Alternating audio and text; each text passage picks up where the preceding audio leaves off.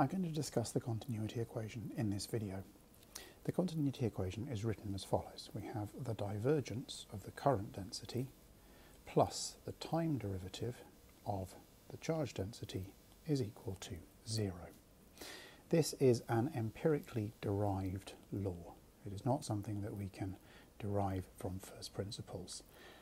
And I will describe how we might go about thinking about where it comes from in this video. First of all, let's just think about some definitions. The charge density, the current density, J, is simply the current flowing through an area. And the normal to that area element is what gives the current density its direction. You can write it in terms of a charge density and a velocity. J is equal to rho times v, but you have to be a little bit careful with this. Imagine if you had two different particles in a situation where there was a positive and a negative particle, then you would have to think about the relative different velocities.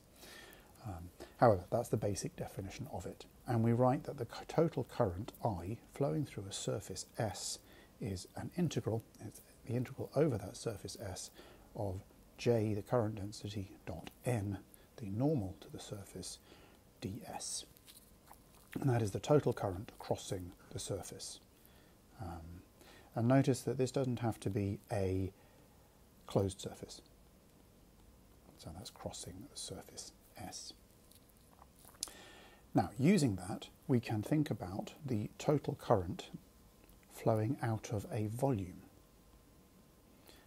So the total current flowing out of the volume V, which will be bounded by a closed surface. And notice this time we do have a closed surface, and it's a closed surface because it's bounding a volume. S is given as follows. It's the closed surface integral of J dot N ds. And of course, using the divergence theorem, we can rewrite a closed surface integral as a volume integral of div J dot dv. That shouldn't be a dot there. It should be div dj dv. So that's the current flowing out of a volume. What about the charge in that volume? Well, we can write that quite simply. The charge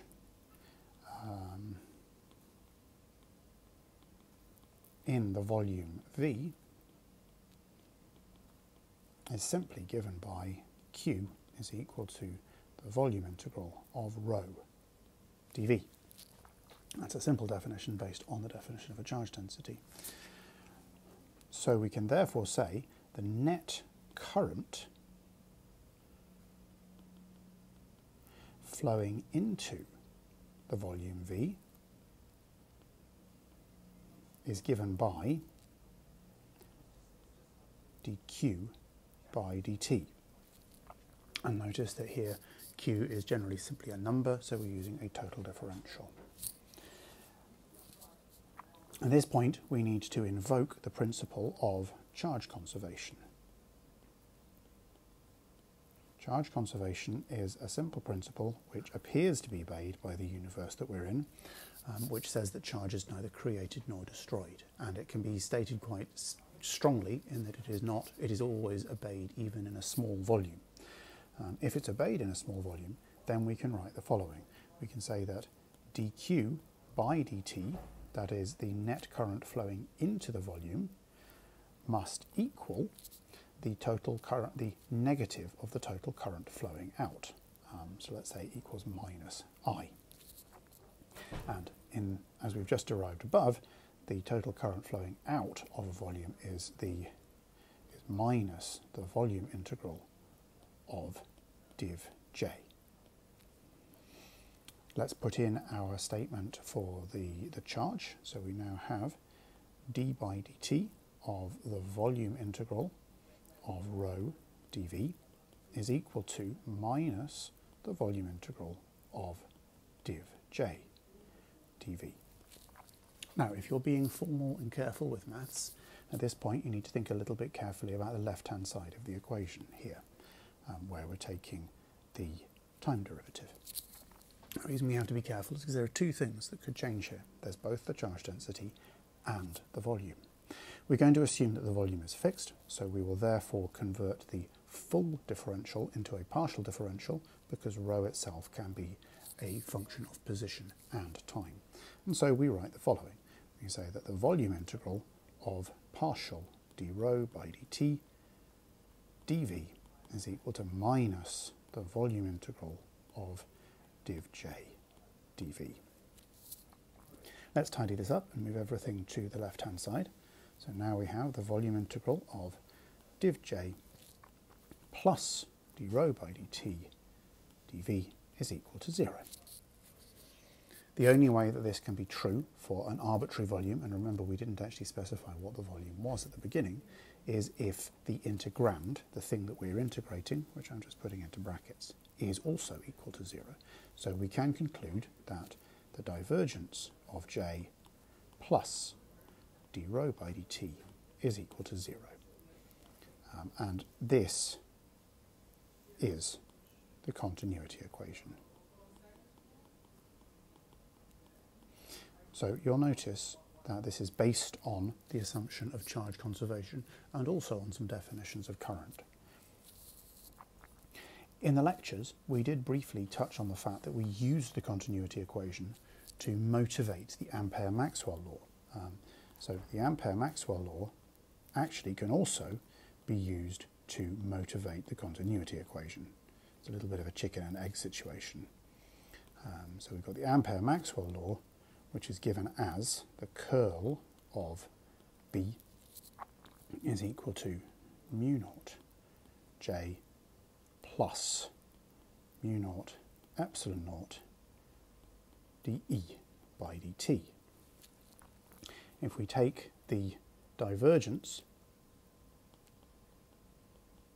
of both sides,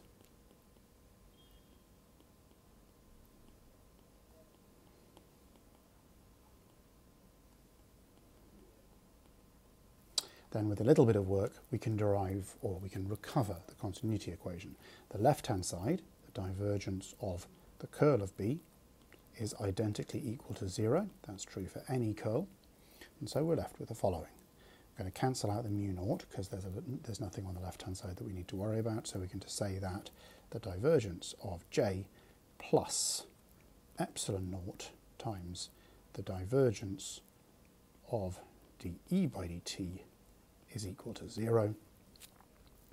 And then we're going to use Gauss's law, which is that the divergence of E is rho over epsilon naught, to write that div j plus d rho by dt is equal to 0. So if you accept the Ampere-Maxwell law as a fundamental law, then from that you can derive the continuity equation. When we were talking about how to convert from Ampere's law to the Ampere-Maxwell law or Ampere-Maxwell equation, we used the continuity equation to motivate the extra term, the time derivative of the electric field that we added to it. All of these are things which are derived from our experience and observations. As far as we can tell, charge is conserved in the universe, and that's expressed in the continuity equation.